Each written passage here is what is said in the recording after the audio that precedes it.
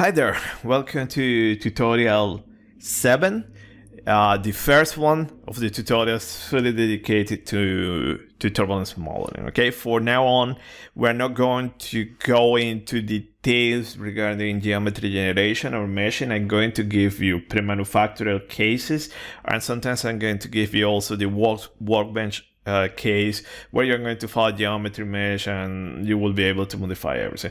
In any case, let's talk about this case. This is a classical turbulence modeling case. Okay, this is the turbulent flow past a backward facing step. So what we have here, the flow entering here, you have this step here, then you will have separation, and you have this recirculation region here. Okay, so you're going to have a reattachment point. So in this case, what we're going to do is test different turbulence models. Also, we can play around with the meshes. I'm giving you a few different meshes to see the influence now of the turbulence model as well as the mesh, and I'm going to give you a few guidelines, okay, regarding meshing and post-processing. In any case, here you have a few links, okay, where you can find more information regarding this case. Okay, also you have the original reference, okay, for this experiment.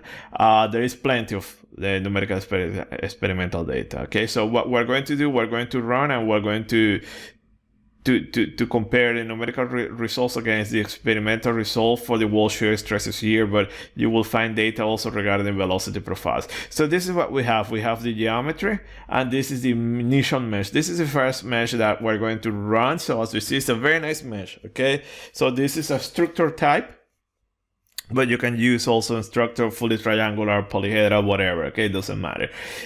In this case, see that we have a nice stretching here towards the wall. So this is a wall resolving mesh. But then we're going to play around as well with wall modeling options. Okay. And here we look at the results. So we have the velocity field. See that we're predicting very well here the recirculation area. See here that we have a string surface instance. So here you have recirculation. Here you have also secondary recirculation, or the vortex here is secondary vortex. So somewhere here you have the reattachment point. Then we can look also as velocity vectors. Again, you can appreciate better here, you know, the recirculation region and the secondary one, and somewhere here you will have the reattachment point. So here we're looking for this point visually, but there are some other techniques, like you can look at the wall shear stresses in the X direction, and when it becomes negative, you know that there is, yeah, you have that point. Talking about the mesh quality or mesh resolution, we talk about in the first lectures about the refinement ratio. So here we're plotting this quantity, and remember that you can compute the refinement ratio using integral scales, and the integral scales you compute it using a two-equation model.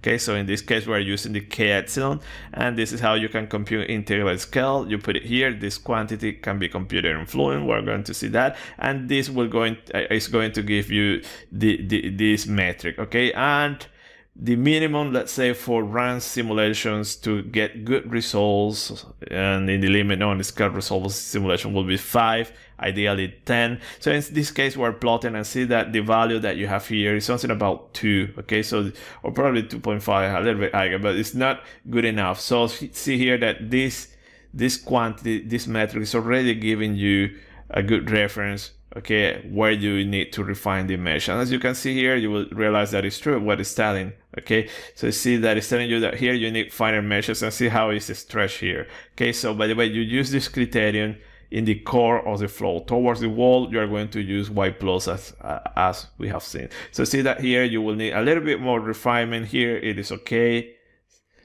but this is how you can get an estimate how good or how bad is your mesh, okay, by computing these integral scales. Then we are going to plot the shear stresses at the wall. Okay, so you have the experimental, and see here 2 results. So see that here, even if you see that capture a trend, you can do much better, and see that here we have a very good agreement. And the difference here is exactly the same mesh that we saw at the beginning, but here what we have, boundary conditions, 2 different boundary conditions, just to show you the influence, okay, of boundary conditions, and similar behaviors you will have using different initial conditions. Then we do the classical plot, okay, the law of the wall. Okay, remember you can do this in any case. The only requirement is that, remember, where you do the sample, the flow must be fully developed, okay?